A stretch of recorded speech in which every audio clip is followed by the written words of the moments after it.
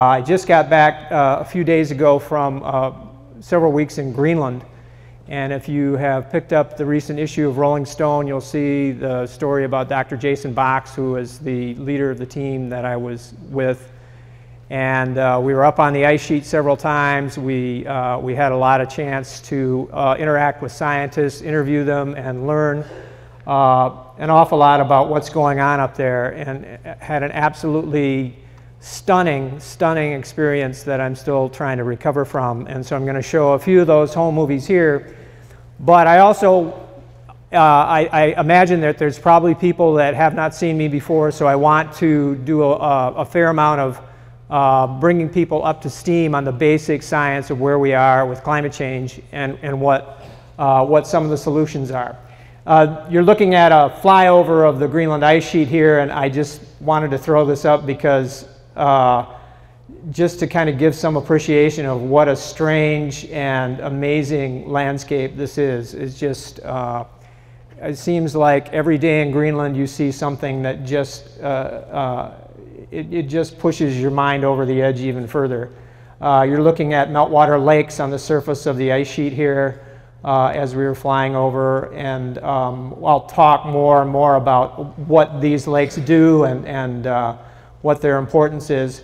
But I want to give you just a little bit of background on why we went and what we were doing there.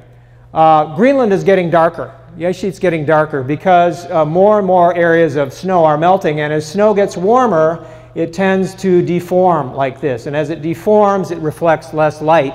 So the ice sheet becomes darker, and over the last decade, we've been able to measure that by satellite. Dr. Jason Box, my our scientific team leader, wrote a paper on this last year where he predicted that if it continues to darken, we would see melting in the summertime over 100% of the ice sheet.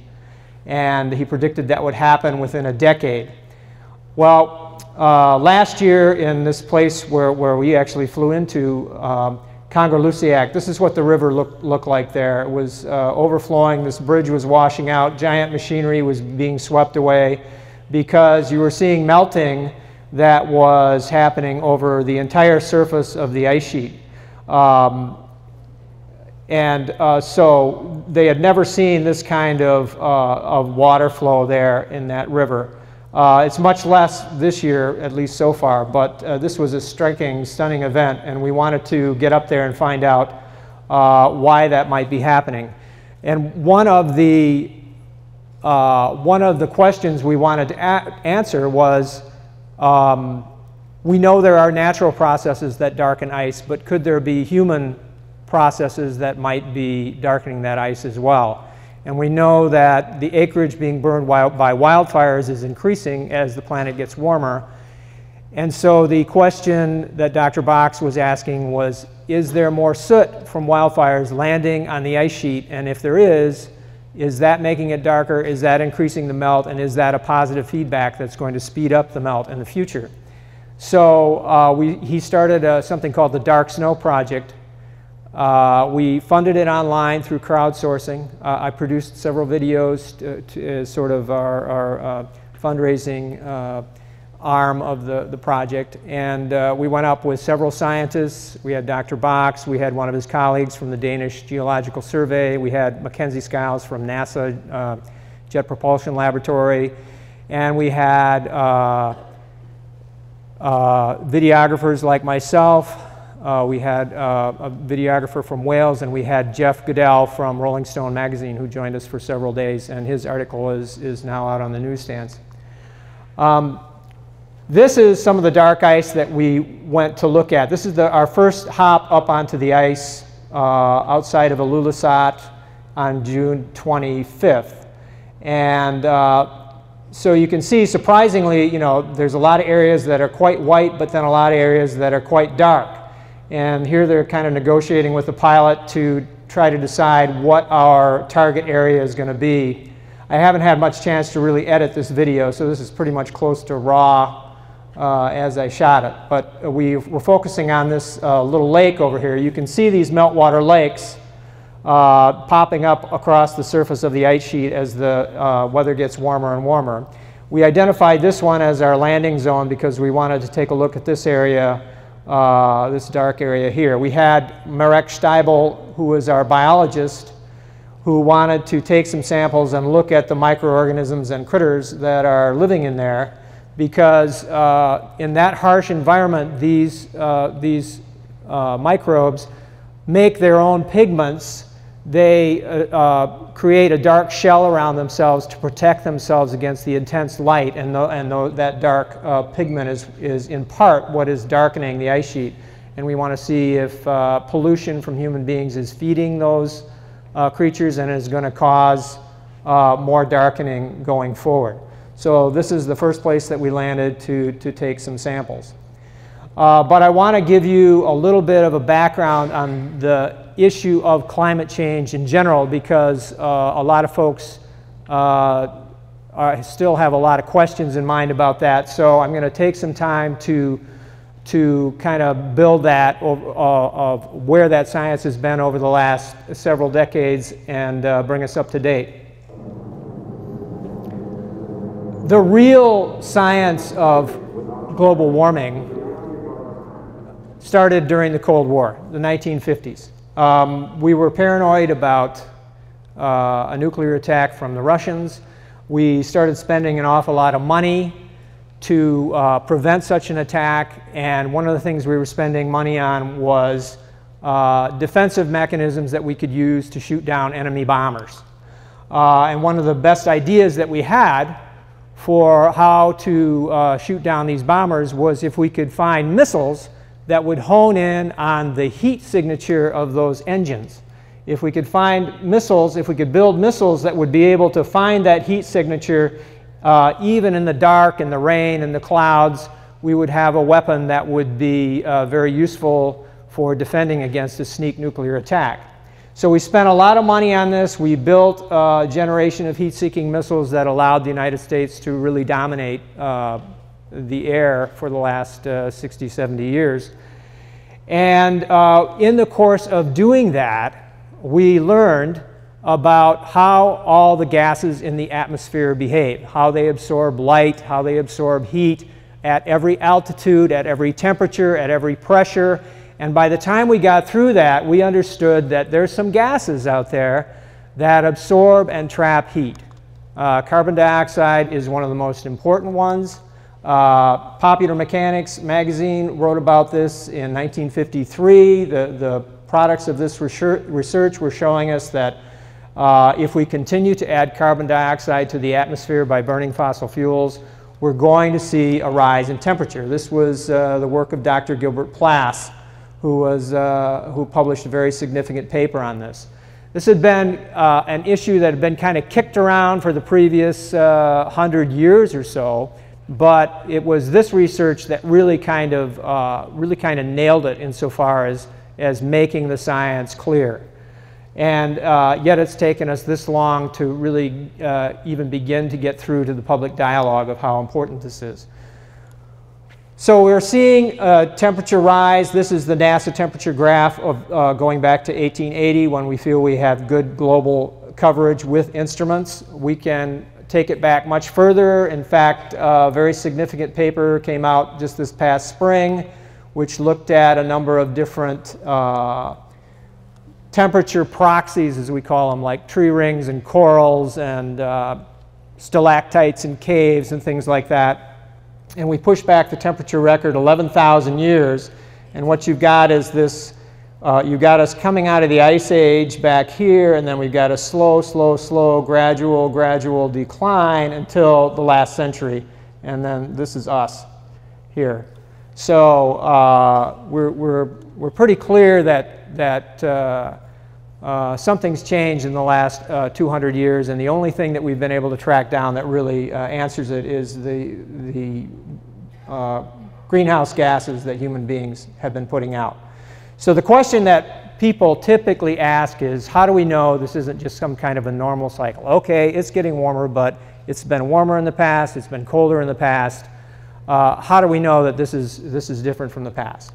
Well, we can measure what's coming into and out of the planet by satellite.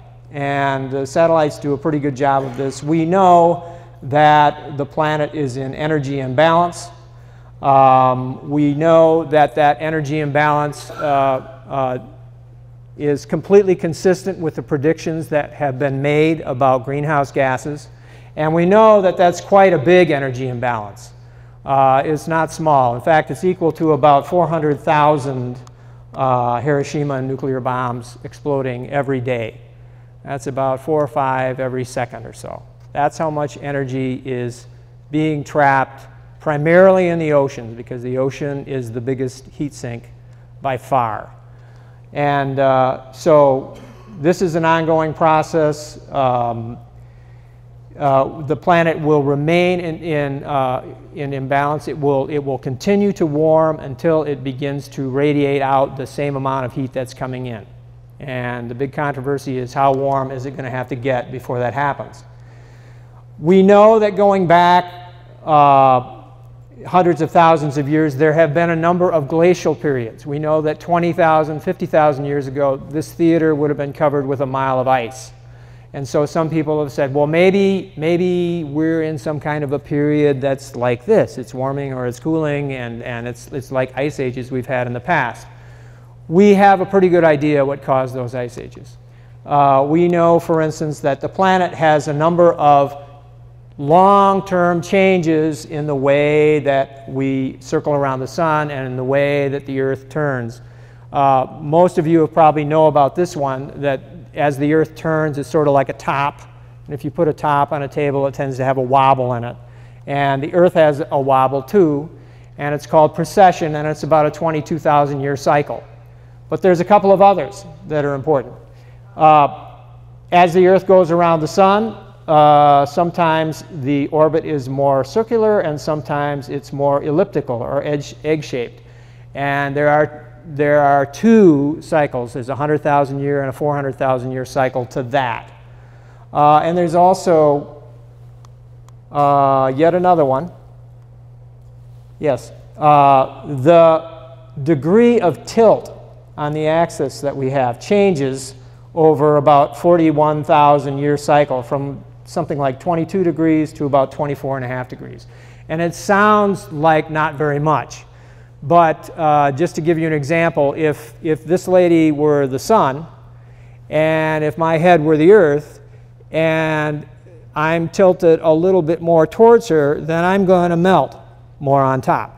But if I'm tilted a little bit more away from her, then I'm going to freeze a little bit more on top. So all of these very, very subtle forces working together over time, every 100 or 150,000 years, will take you into and out of an ice age.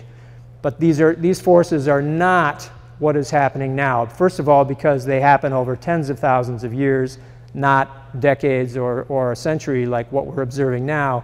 And because the primary forcing from this kind of orbital change that we should be experiencing now is cooling. And as you saw from that graph before, we have been ever so slightly cooling for the last few thousand years. Now suddenly we've seen a huge uptick in the last 150. We know that it's not the sun that's doing it. This is a very popular one with a lot of people, and we know for some of the same reasons. Satellites do a really good job of measuring everything that comes out of the sun. And if we look at those figures over the last 100 years or so, even before we had satellites, we can measure by using various radioisotopes. And scientists will tell you that, yes, the sun did start putting out a little bit more early in the 20th century, but since about 1960, it's been essentially flat. So we know that during the big run-up of temperatures we've seen in the last 30, 40 years, the sun has been flat, or some say even declining. So we're seeing effects.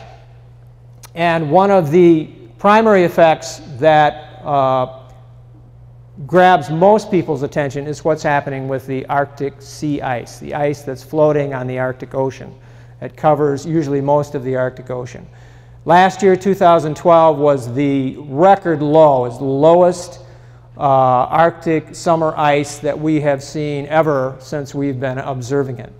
And this is kind of a big deal. I'm sorry, got backwards here. because just a few years ago, we assumed it would take much, much longer for that Arctic ice to go away. You may remember that in 2007, there was a big study that came out from this group called the Intergovernmental Panel on Climate Change. And they looked at computer models of how rapidly Arctic ice would go away. And as of early 2007, this is what they were telling us, that we would see gradual drop in Arctic ice minimum going down to where we'd probably still have a fair amount of ice left in the year 2100. Worst case, maybe by 2070 we would see open water in the Arctic in the summertime. That very same year, we saw in the actual observations a huge drop in the Arctic ice, and that drop has continued so that in 2012, this is now where we are. So we're something like 50 years ahead of the worst case scenarios that scientists were giving us just 5 or 6 years ago with Arctic ice. We're also way, way ahead with the decline of Arctic snow cover in the spring, which is going away even faster than the Arctic ice. And all of these things are having an effect. One of the key effects that this has is that when all of these northern areas are covered with white reflective snow and ice, it bounces most of the solar energy off, bounces it back off into space.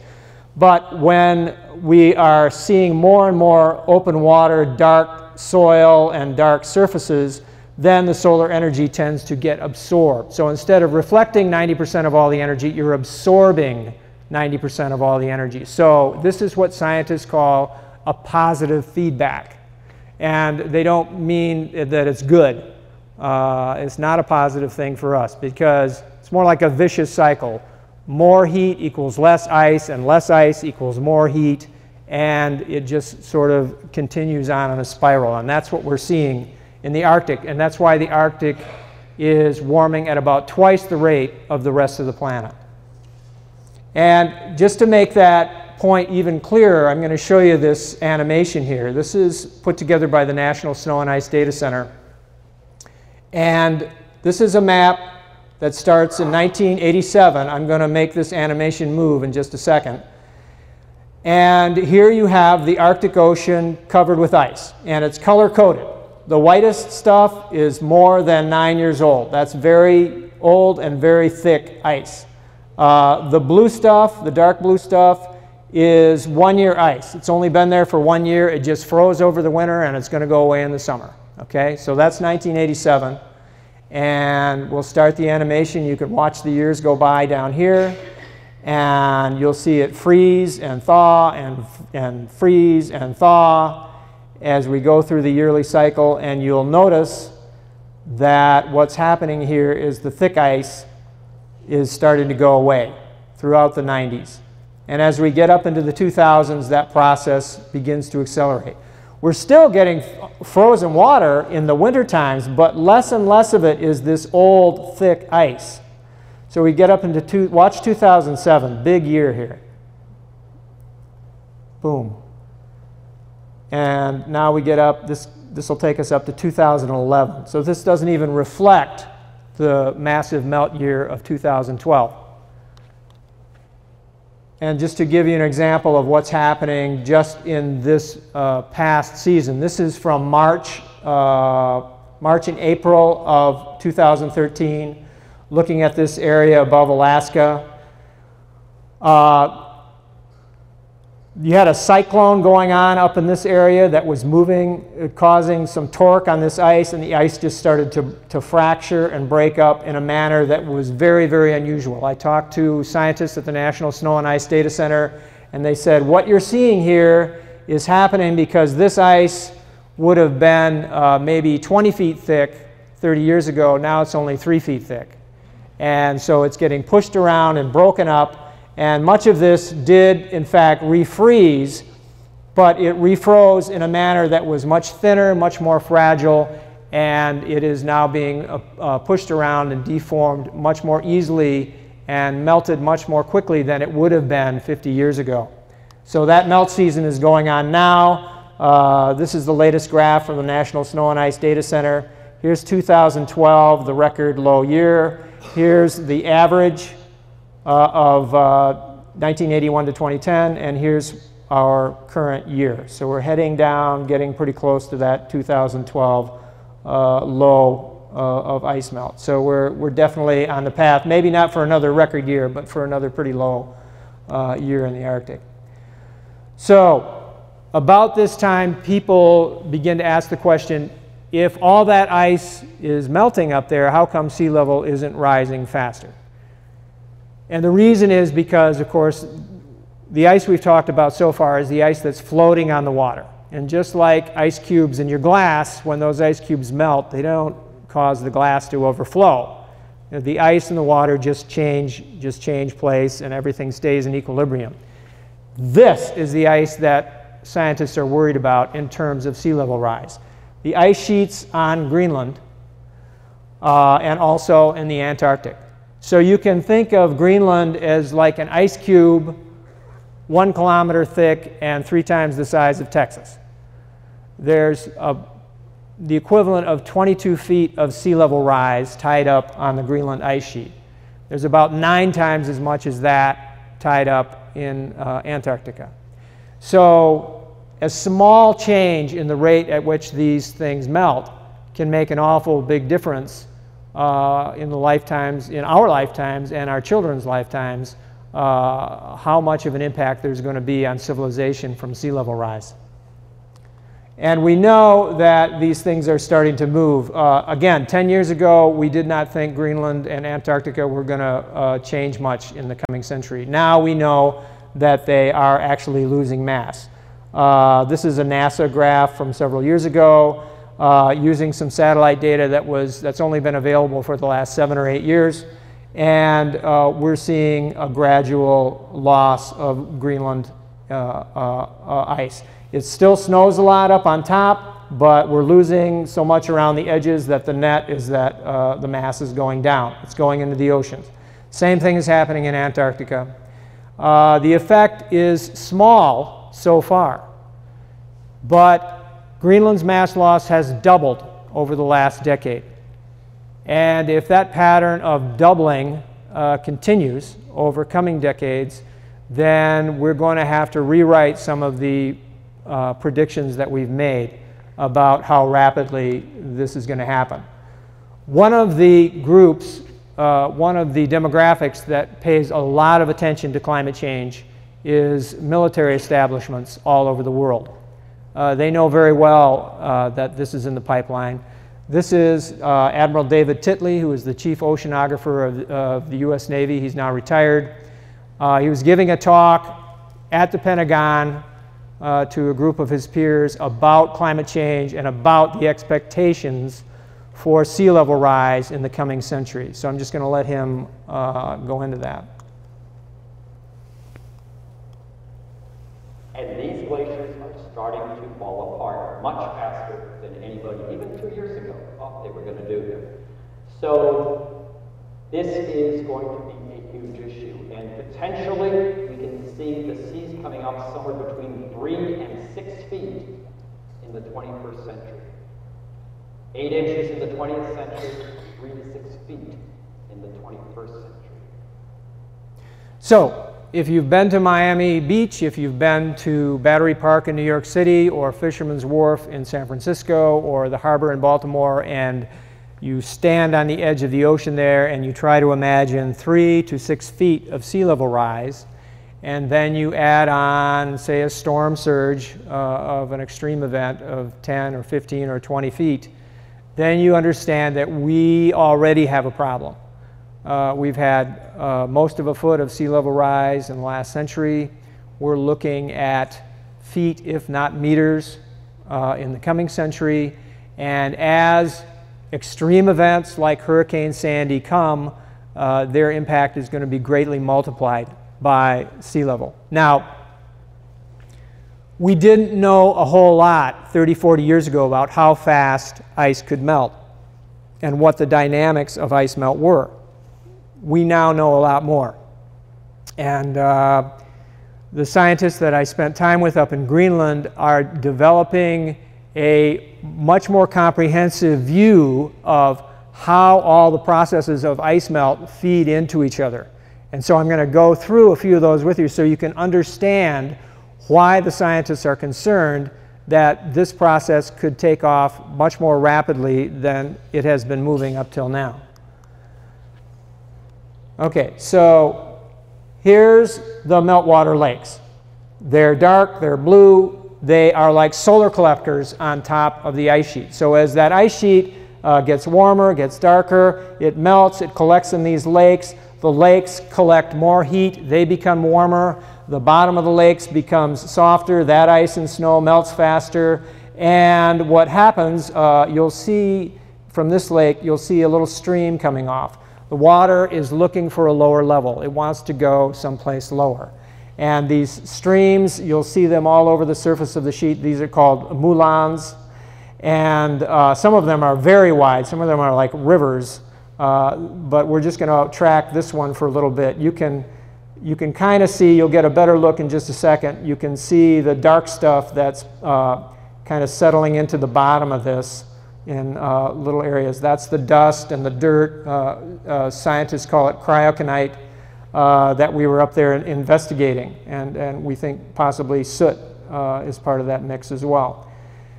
So what you'll see here is this meanders along, it meanders along until it goes down into the ice right there. And as it goes down, it's delivering all that heat down into the deep levels of the ice.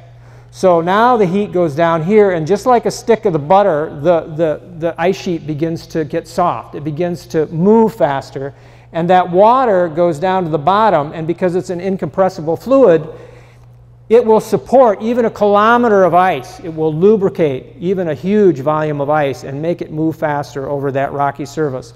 So that accelerates the process as well. And then once it reaches the ocean, then in many cases it'll be at the calving surface of a giant glacier. And this is the Ilulissat Glacier. This is the calving front of Ilulissat Glacier that we flew along on the first day. This is the fastest moving ice stream in the world. It's 400 feet high. The water is coming down under the ice and squirting out down here below the water line like a jacuzzi. And it's creating circulation down here, and it's drawing warm ocean water in underneath the water line here, and it makes it accelerate the calving off of the giant glaciers. And this whole bay here is just full of gigantic glaciers. As that movement accelerates, the ice upstream begins to crack and deform like this. And you can see as it cracks, that water begins to collect in those cracks. And that water begins to absorb more heat. And because water is heavier than ice, it actually begins to hydrofracture its way down into the ice sheet, accelerating the movement even further. So what you're seeing is that at every stage there is a different kind of a process that not only feeds on itself, but feeds into all the other processes in the cycle. On the ice sheet, if you want to know what's happening, you need to just follow the water and see what it's telling you. And this is the story that it's telling us.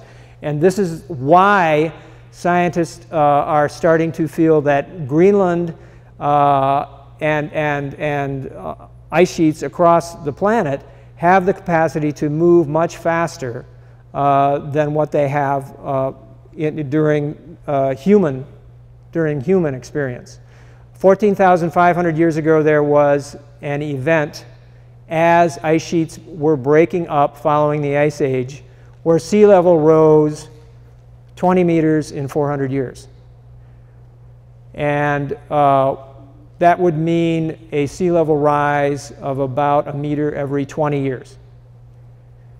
So the big concern is that we don't tip ourselves into some kind of an event like that where the ice sheets begin to move at a pace that is really beyond human capacity to keep up with.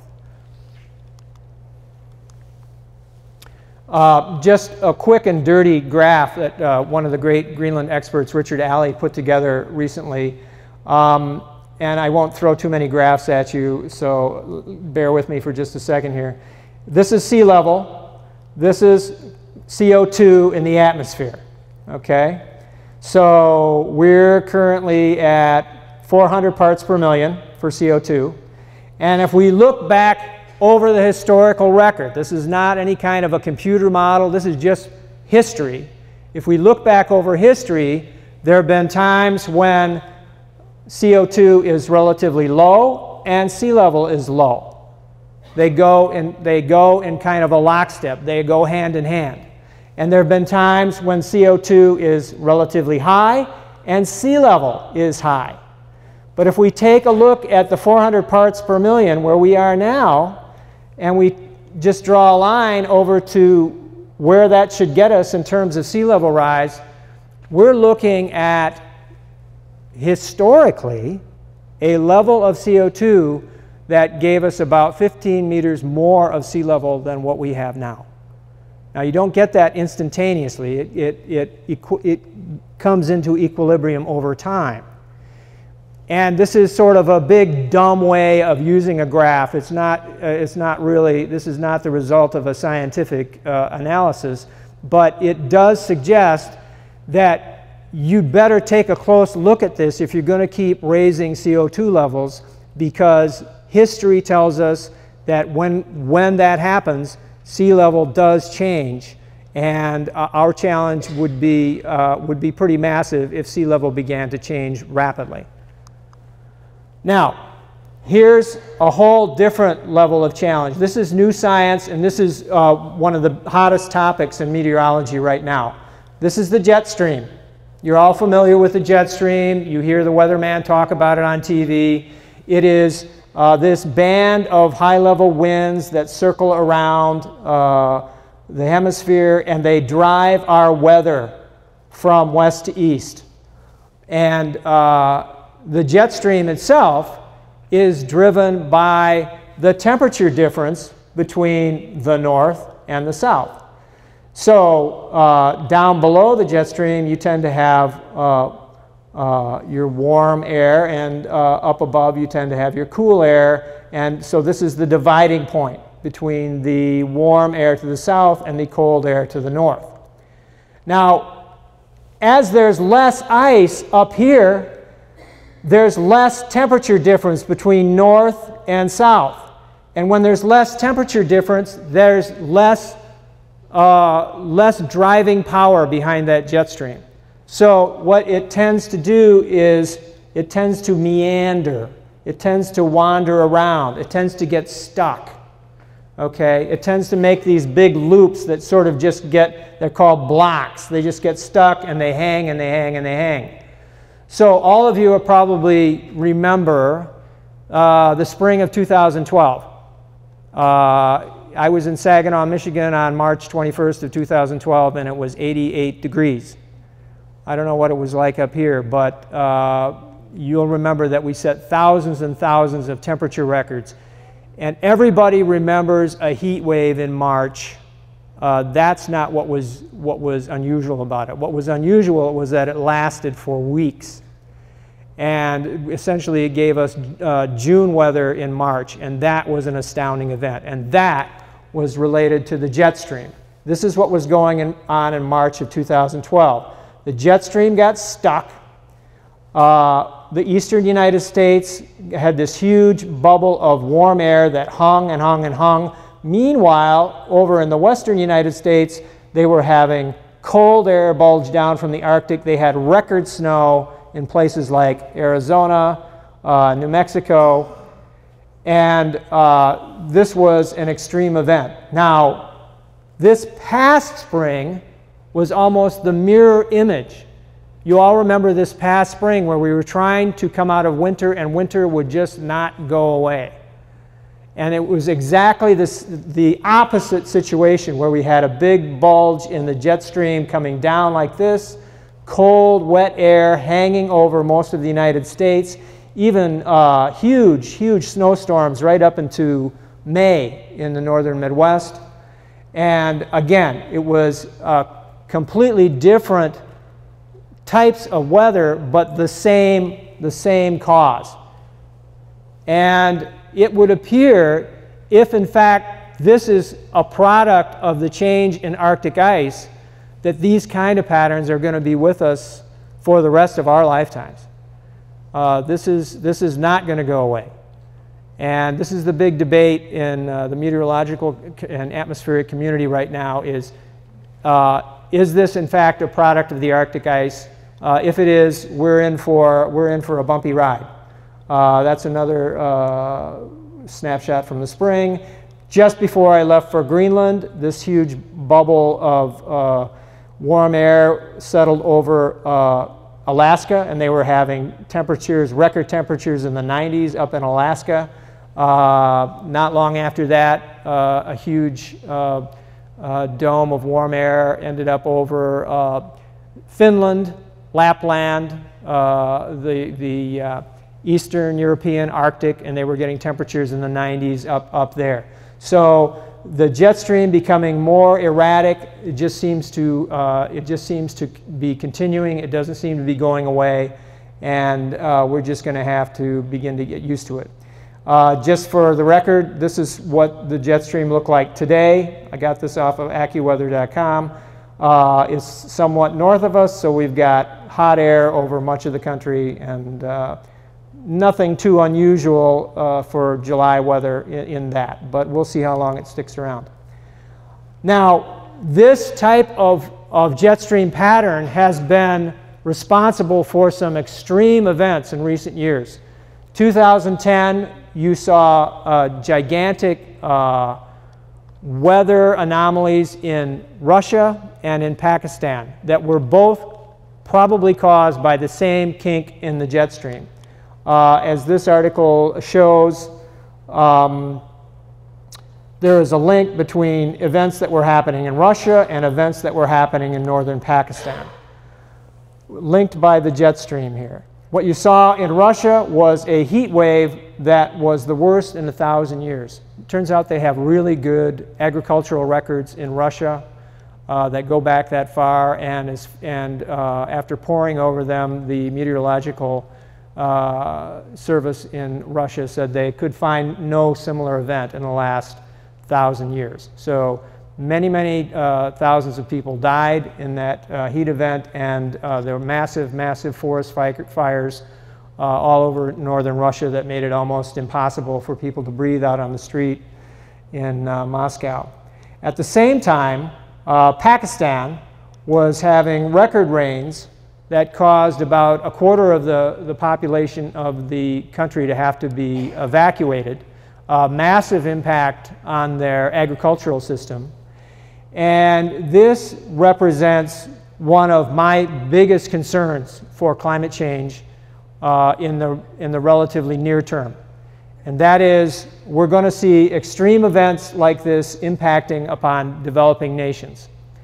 And 50 years ago, 40 years ago, we could watch these things on the news, and we could shake our heads, and we could thank our lucky stars that we were living in a developed country. We could maybe send $10 to the Red Cross, and we could put it out of our minds. That's no longer the case. These people are nuclear armed now. And an unstable government made even more unstable by disastrous weather events is a problem for all of us. It is a problem globally. And coming out of this event with such agricultural losses that Russia had, Russia is one of the world's great grain exporters. They had to stop exporting grain in 2010. Argentina had problems. Australia had problems, all weather related, related to gigantic extremes. So as a result, 2010, 2011, food prices spiked all across the planet. Food rioting began across northern Africa in the Middle East. out of those food riots in Tunisia, a shopkeeper finally went out onto the street and set himself on fire, and you had a revolution touched off in Tunisia that touched off revolutions all the way across the Middle East. This we call the Arab Spring. Okay? Climate change did not make those unstable, despotic regimes, but climate change created the conditions where they became even more unstable and political dominoes began to fall. And now the United States is getting drawn into one of those conflicts in Syria, which looks like it's heading to become another Afghanistan, except an Afghanistan with weapons of mass destruction, massive stores of poison gas. So through this kind of domino effect, climate change can have unexpected, unpredictable, and potentially catastrophic impacts on all of us. So that is the kind of concern that intelligence services and military services are looking at and taking very, very seriously. Extremes right here in the United States. This is a graph made by the Texas chief climate scientist John Nielsen Gaiman. This is in the summer of 2011. They had an enormous heat and drought event in the U.S. Southwest, particularly Texas, Oklahoma. And so he went back through June through August, rainfall and temperatures as far back as he could go in their records. And each little dot represents a year. And so you've got rainfall here for June, July, August, and you've got temperatures here. So 2007, pretty wet, not very warm. 1952, kind of dry, kind of warm. 1934, very warm, very dry, Dust Bowl, right? There's 2011. So that is an extreme event. That is what statisticians call an outlier. That is what we're going to see more and more of under climate change. That might be the kind of thing that is caused by these changes in the jet stream that we're observing. So you get not just a week of hot weather or 2 weeks of hot weather, you get a month or 6 weeks of hot, dry weather, and then you end up with something like that. So this is with us now. It's happening now. It's not for future generations. It's not for 100 years from now. We're in it. We're in it now. So that is some of the bad news. But there is good news. And I wouldn't be doing this if I didn't think there was good reason to let people know that we can turn this around. There's a lot of good things happening. We have solutions. We are implementing renewable energy, non-fossil fuel energy. This is the most important thing that we have to do. We are learning how to use less energy to do the things that we need to get done.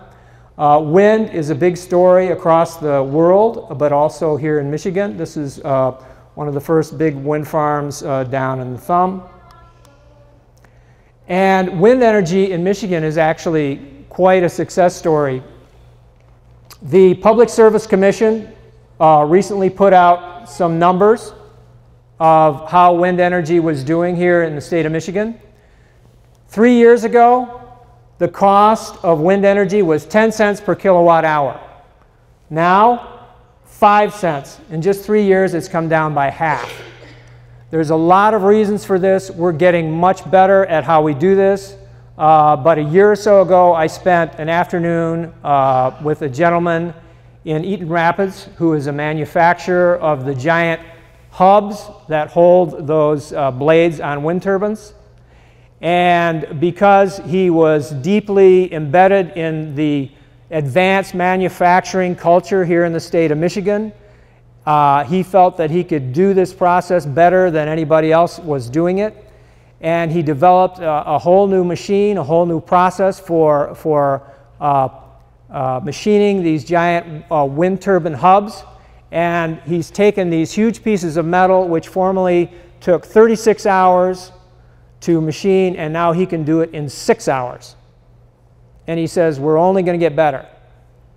And he's also working on a number of other innovations in the wind sector that will make wind turbines costs go down even further. And the Department of Energy also agrees this cost is going to continue to go down. And in fact, Bloomberg News, not exactly a radical publication, talked about some of these facts. The nuclear industry is taking a terrible beating from wind. Wind power boom has benefited consumers in regions where wind development is fastest, contributing to a 40% wholesale power price plunge since 2008. So based on all this good news, wind is exploding around the country. We're also seeing solar. These are manufactured right down the road here in Midland. They're solar shingles. Sun hits them. Electrons move around. You're generating a current.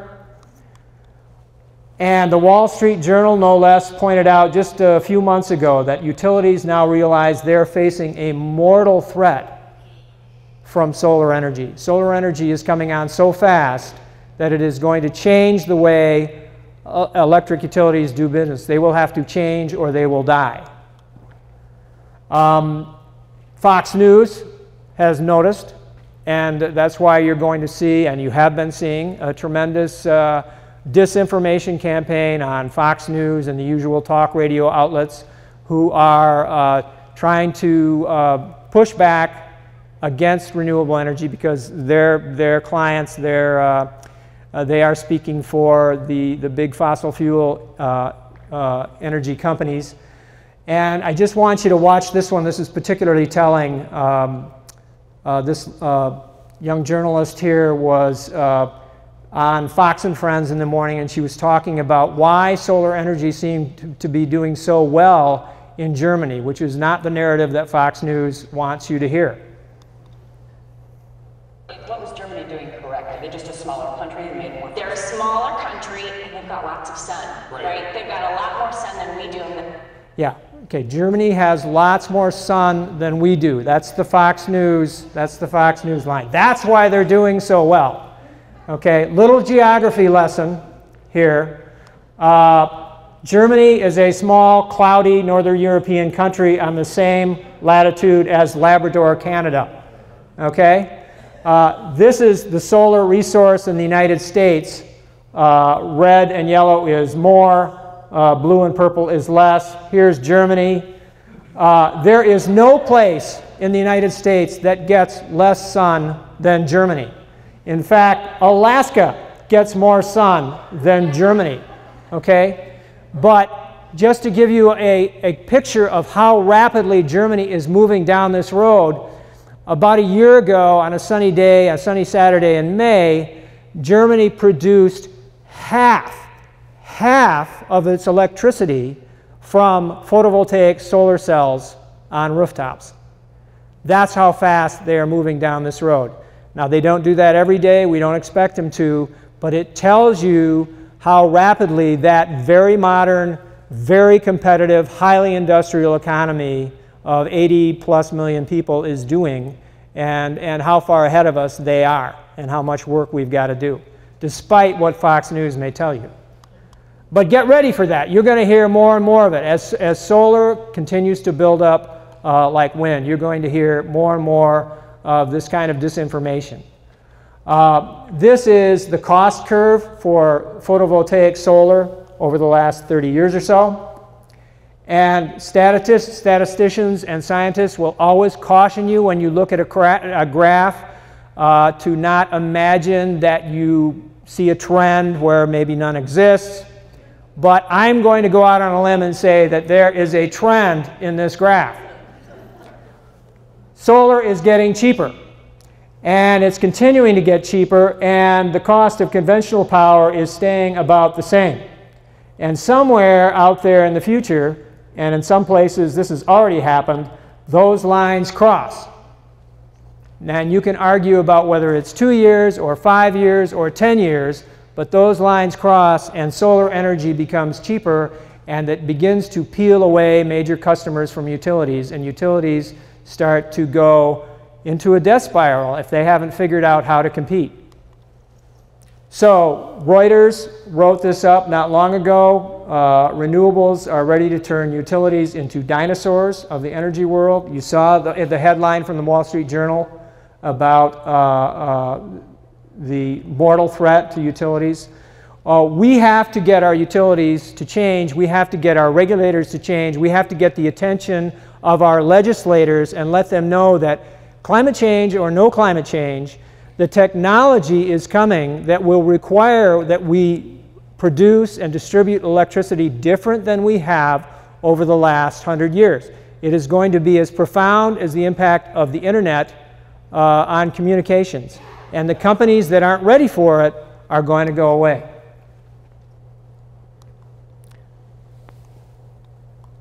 Now, one of the big arguments that you hear against renewable energy is, what do you do when the sun doesn't shine? What do you do when the wind doesn't blow? As a matter of fact, that's always been a problem for utilities. They've always had to deal with that because sometimes coal plants break, sometimes nuclear plants have to be refueled, and what are you going to do? This is the Ludington Pump Storage Power Plant. You can think of it as one of the world's largest batteries.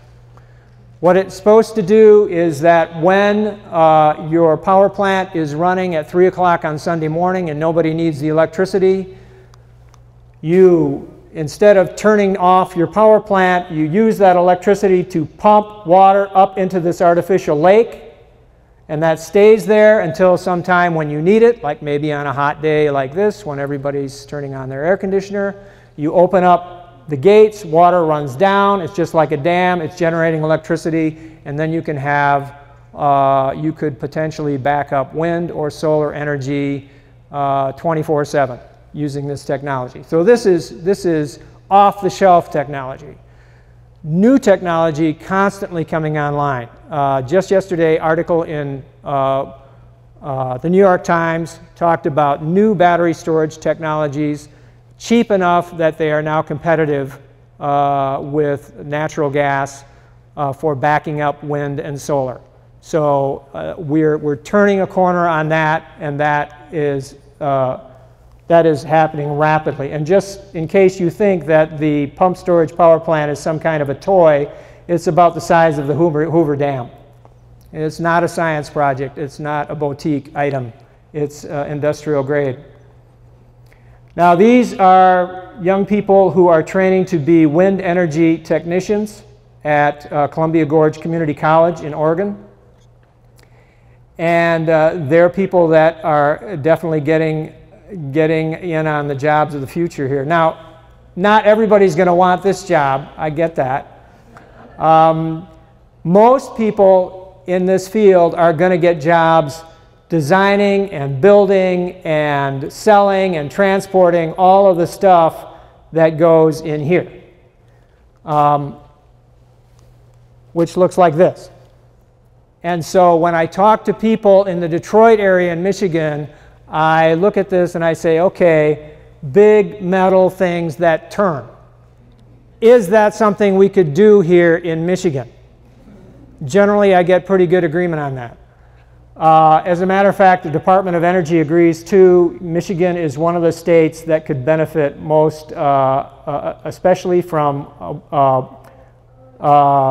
dedicated policy on more wind in this country. We're looking at something north of 30,000 jobs, good manufacturing jobs that can't be outsourced.